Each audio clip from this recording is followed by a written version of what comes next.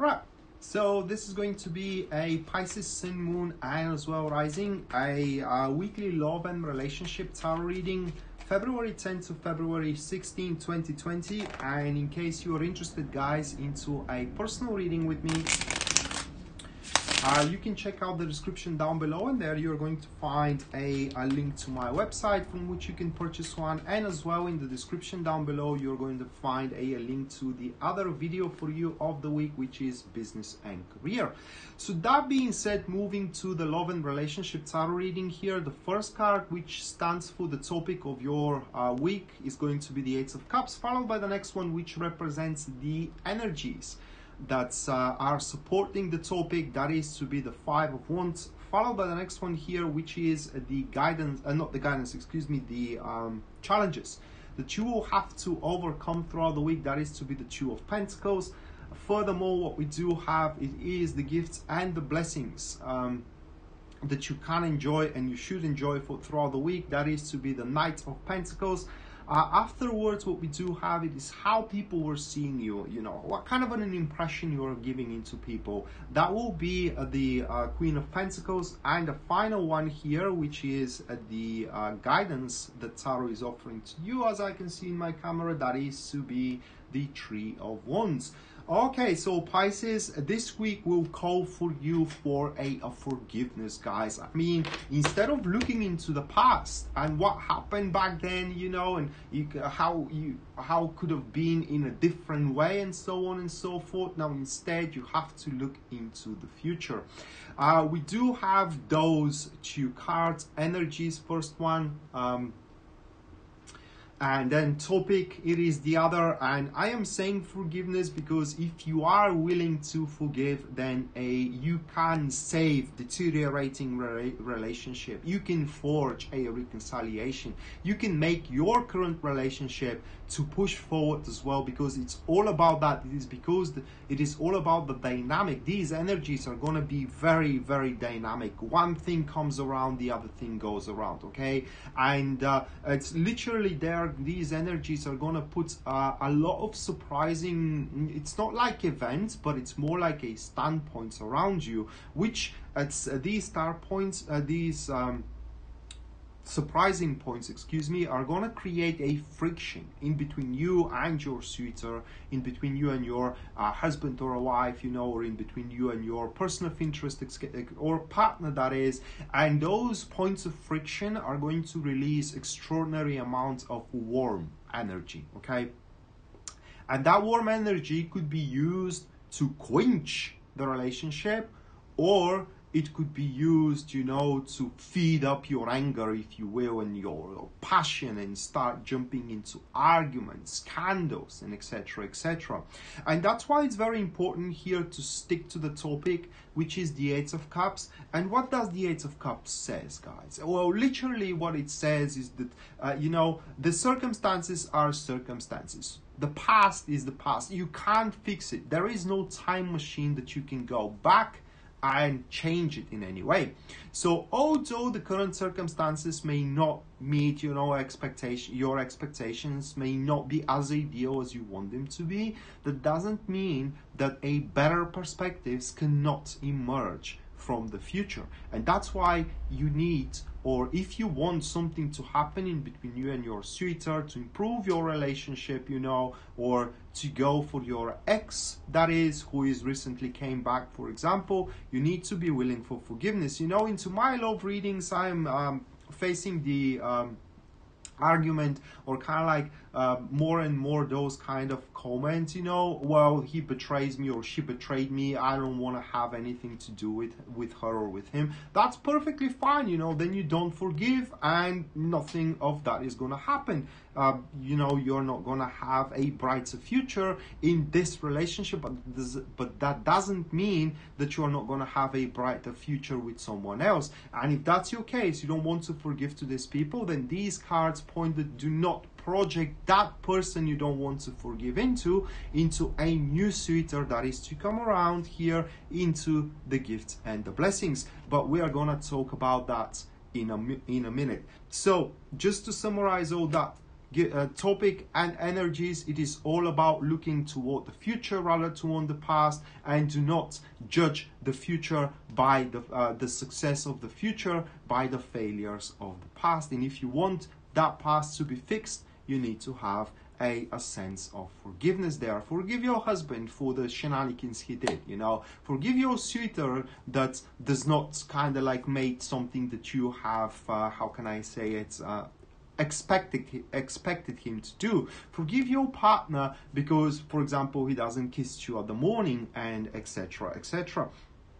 So next one that we do have here is going to be the challenges that you will have to face throughout the week in terms of love and relationship, and that is the Two of Pentacles card. And when we talk about Two of Pentacles, there we can relate it to the energy, which is the surprising nature of this week in terms of love and relationship, meaning that you are going to start experiencing kind of like a if you will, standpoints and emotions that are a bit alien to you. I mean, up until this point you were pretty much aware what you are experiencing toward that person or toward this person, or whenever your husband does something, you are pretty familiar of what you are to experience as an emotions to that action, or that your wife does something. And that card here points that you're going to start experiencing different kind of mixed emotions, if you will. I mean, simultaneously you are going to be excited and aggravated. Simultaneously you are going to be happy and miserable for one or another reason.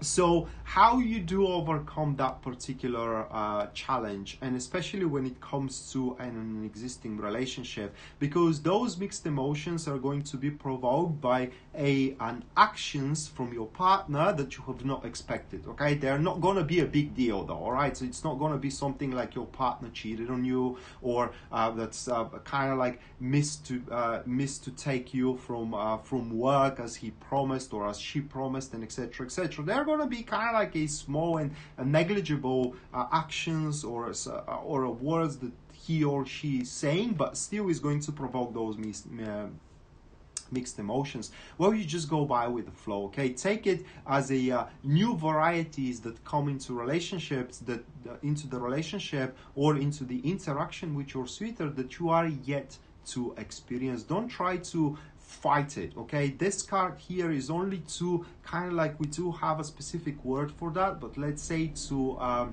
break the strict routine into one relationship and to suffuse the relationship or the interaction with much more doors that are yet to be opened into the future.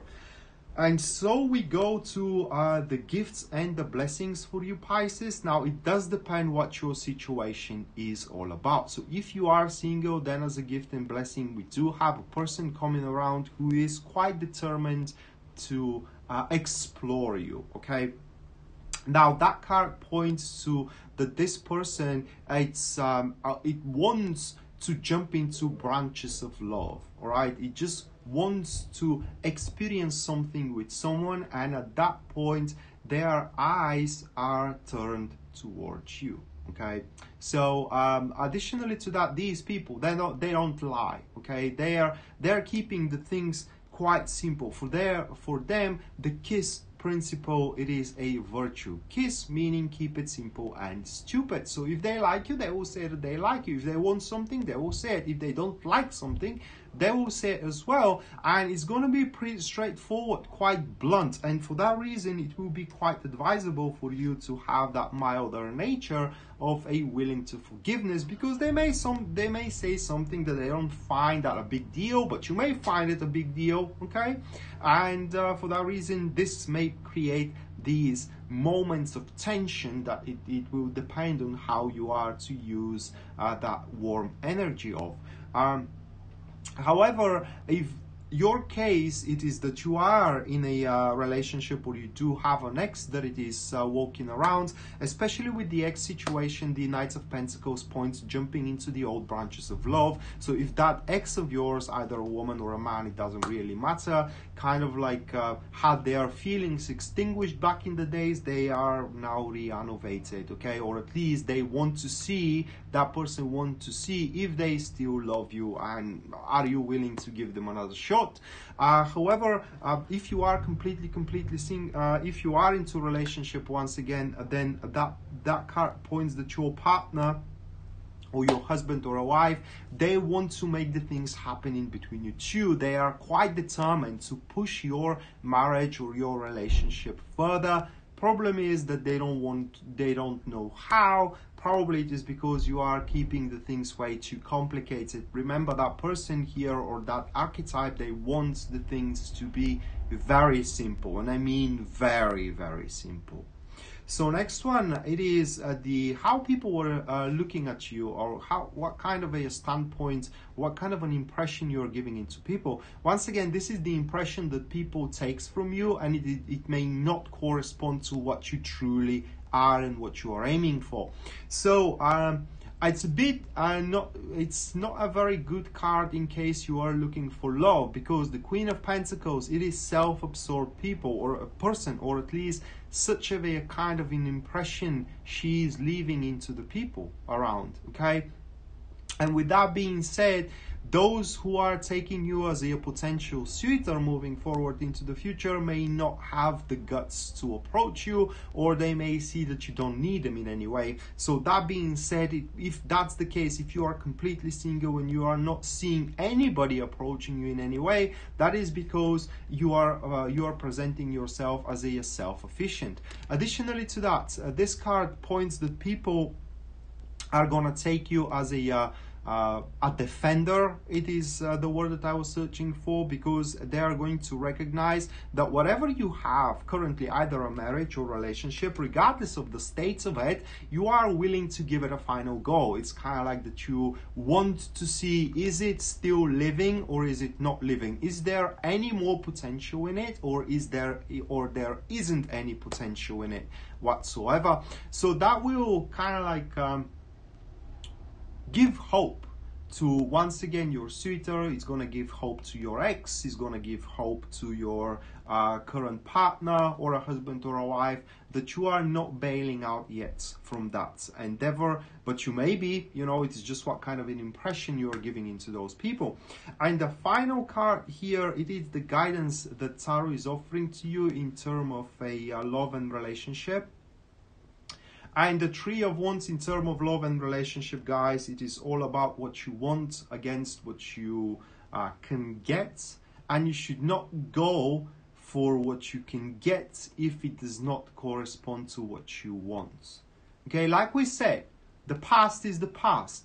You may not have what you wanted back in the days, but I'm sure as hell here that you can have it in the future. And for that reason, you should not settle yourself for less than you think you deserve, because the Three of Wands points that you are sitting on a well-established patterns for yourself. I mean, you have accomplished things that you can be proud of, and these things needs to be recognized by those who want to be by your side, either a husband or a wife, or a current partner, or a suitor, and etc, etc. So yeah, past is in the past, and do not bias the future in regards to the past. Even if you didn't have what you wanted back in the days, now moving into the future, I am as hell sure that you can. It all depends on how well you are to present yourself and how well you are to display your expectations. Once again, Knights of Pentacles, he or she wants the things to be simple, meaning that you gotta say everything out. They do not presume, guys. Don't think that this person is going to presume what you want and they're gonna do it on their own accord. This ain't happening. You gotta say, I want you to kiss me at the morning, for example. I want to be served a dinner, not dinner, but breakfast at the bed. I want a romantic dinner. Do not presume that that person is gonna do it on their own accord. They want to be told what they are to do. So that being said, this was your weekly love and relationship tarot reading, Pisces. Hopefully you enjoyed it and you liked it, guys. And once again, if you are interested into a personal reading with me, Everything that you have to do for that is checking out the description down below. There you're going to find a link to my website from which you can purchase a personal reading, and in this very same description as well you're going to find a link to your other video, which is career and business for that very same week. That being said, see you around, and until then, bye.